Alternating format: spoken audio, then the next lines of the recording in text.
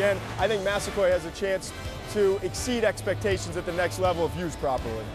And two of Massaquoi's cousins are in the NFL. Vashante Shianko, you think about him, and Mohamed Massaquoi. Right. So bloodline's very good as well. Here's Darius Fleming. Darius Fleming, linebacker from Notre Dame, going to the San Francisco 49ers, a team that already has a great defensive unit. Fleming was a solid, you think about reliable out there each week. This Notre Dame defense, think about what they had to offer in terms of keeping his team in games. Quarterback play, just average at best.